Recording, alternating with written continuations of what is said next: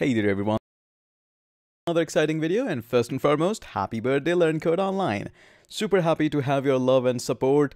It really means pure love that is coming to me. It's so amazing.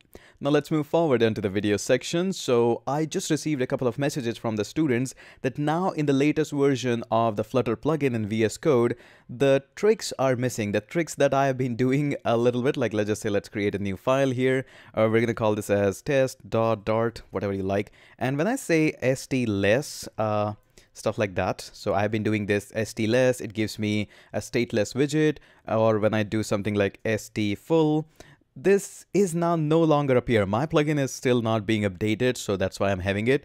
And they are saying that, hey, this functionality is now gone in the latest plugin of the Flutter. So no worries. First and foremost, not cool Flutter team. If you have removed this is not cool. We really want to have it. But this is a great important moment here for all of us to understand that how these snippets are being designed so that we can learn these snippets through the Flutter, but it can be applied for Perl, Python, Ruby, C, C++, Java, whatever that is. It's super easy to design and super easy to customize. So after watching this video, you will be able to create all of your plugins and the user snippets. You don't have to watch any other video after this, I promise. I'm going to explain each and every line of it. So first and foremost, let's go ahead and clean that. So even though, let's just say you don't know what the things you want to design, we're going to have, let's just say, I'm going to say StLess. So right now you are manually writing this much of the code, okay? And notice here when I hit my tab key, automatically my cursor jumps from line number 1 to line number 5. So we want this functionality as well. And when I want to go ahead and type this stfull, notice here as soon as I do it, I have multiple cursor being automatically enabled. We want this functionality as well. And when I type something like test, automatically at every place as it goes. When I hit the tab key again, I move to line number 10. This one also. So we want to create all of these functionality. So let's go ahead and do them one by one. By the end of this video, I will link the file in the description section in the text file, so that in case you don't want to like just do all of this, you can just copy and paste from my file as well. But together we're going to just learn this design part as well. Okay. So first and foremost, we're going to design the StLess, which is stateless. I'm going to call this as fless for flutterless. Feel free to call it anything. You can customize that. So hit Command-Shift-P or Control-Shift-P if you're on a PC, which opens up this user palette. And I'm going to simply say snippet snippet. And notice it says there is a configure user snippet. The first option is in the preference, configure user snippet. Just click on that. Okay.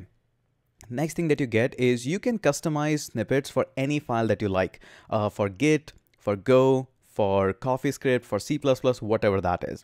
Now in this VS Code, we have user snippet for each and every file separately. That's very good. If it is all in just one file, it is so bad.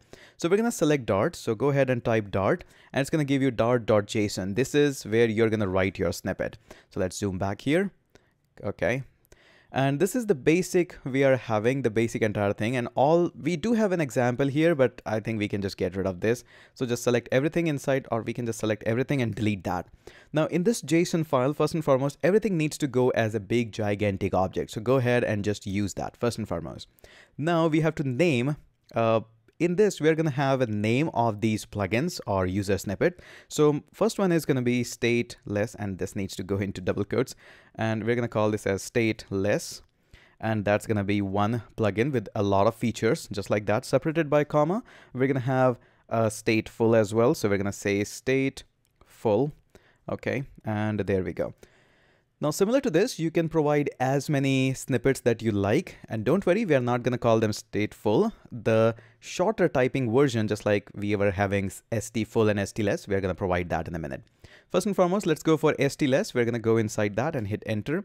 The two compulsory thing that we have to put inside this, the first one is actually the prefix, separated by comma. The second one is actually the body. We definitely can provide description as well, but that is totally for our personal use. This is not compulsory. So what do you want to call? What do you want to type when everything just expands to a bigger code? I'm going to call this as fless. Feel free to just customize it on your own as well. Now the body part is interesting. Now in the body part, we don't provide directly a string because it's not just one line of code that we are writing. It's going to be multiple lines that we are having. So we're going to provide an array inside that. The array is going to be an array of strings.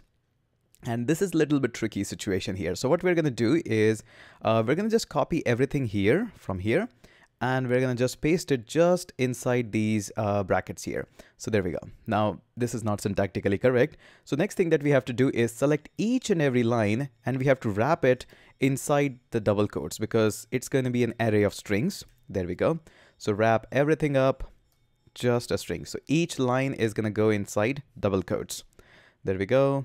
This one also, so however that is, this is the most easiest way to design this. And there we go.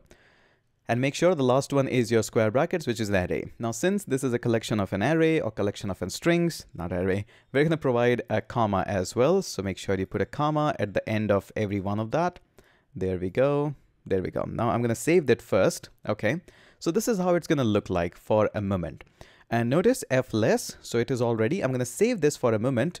And I think this is going to give us an error. So what we're going to do is we're going to remove it for a moment. We're going to come back onto this later on. Right now, I don't want an error here. Save that. Let's see how it is going on right now. So I'm going to go up here and I'm going to say StLess. Notice it says user snippet here. I'm going to hit the tab and there we go. Yeah, it's good, but our cursor right now is pointing at the end. The indentation is also not really beautiful. So now it's time to indent them. Rest all is all good. So let's go up here. And also one more thing, I want to add an import statement as well. So let's go ahead and do that. So we're going to say import, and I'm going to say I want to import the material. So this first line also should go there. So I'm going to just copy this. And on the very first array, I'm going to press Command-Shift-D, duplicate that. And I'm going to just paste this line here so that whenever I write this custom snippet, it automatically just comes up this material line also. Again, personal preference. Okay, this is looking good. Now what we have to do is provide some of the tab and indentation as well. So we're going to get started with that. So let's see how it's going to go. So this one and this one is one tab. So we're going to just say /t. This one is also going to /t. Okay. And then this return is two indented out here.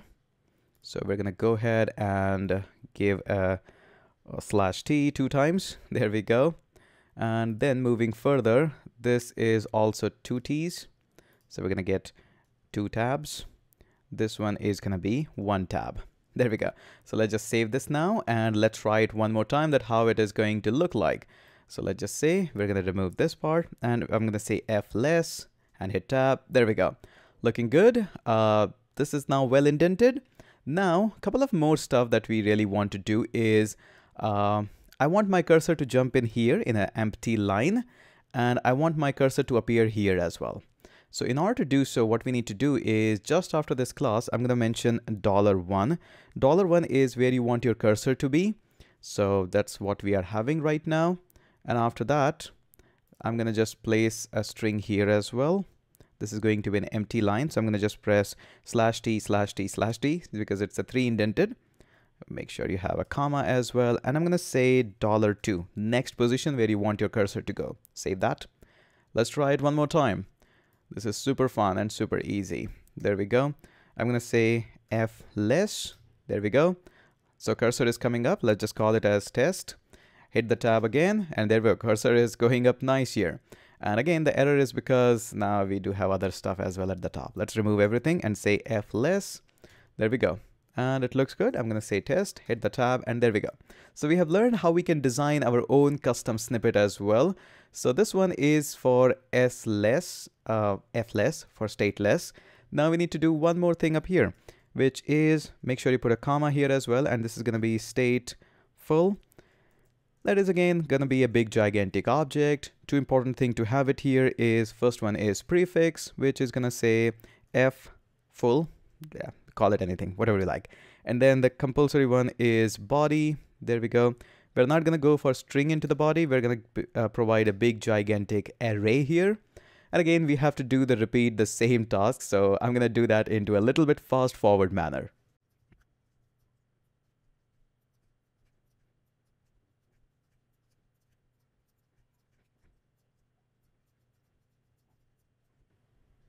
Okay, so now that this class is also ready, I'm going to just provide one more thing here because I think having an import statement is also a good idea for these kinds of snippets. Again, personal preference here. I'm going to save that, and now let's just try f full as well here. So I'm going to go up here and I'm going to say f full. Yeah, there we go. Looks pretty good. Now we need to worry about where we need to put these $1 as well. So let's go ahead and do that now. So the first one is going to be just after the class. So I'm going to just say $1. And if you want to have a multiple cursor, you can just write $1 again at any given point of time.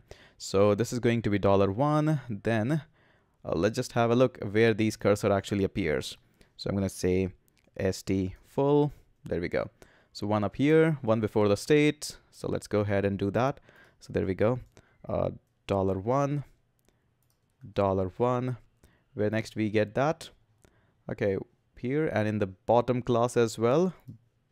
In here, so this is gonna be $1, and here as well $1. Okay, and then we want the cursor to just after that hit the tab, or just say test. And when I hit the tab, oops, Command Z, I should go up here as well. So let's just go ahead and do that. Okay, let's just save that and try that first before we going that. We're gonna say F full, hit the tab, and there we go. We are getting the multiple cursor. The indentation is definitely a little bit off, but let's just say test. Yeah, that works pretty decent. So we're gonna go ahead, click on that, and now let me fix the indentation, but again in the fast forward. Okay, so it looks good now. Let's just say we're gonna go into this one and let's just try this out again one more time. Select that, delete that, F full, and hit tab, and there we go. Looks nice. We're gonna say test and hit the tab key again, and there we go. We are getting inside the container. So that looks good. That looks awesome. So I'm gonna just save this. Again, now you know how to create these ones, but again, if you want to use mine one, I'll link this text file in the description section, so you can just copy and paste this entirely. It's gonna work like a charm. But again, if you want to edit these prefixes, you have a better one, so go ahead, feel free to do that. So that's it for this video. I hope you have enjoyed this one, as making this video was so fun. And make sure you hit that subscribe button, because that's the most important thing. And I'll surely catch you up in the next video.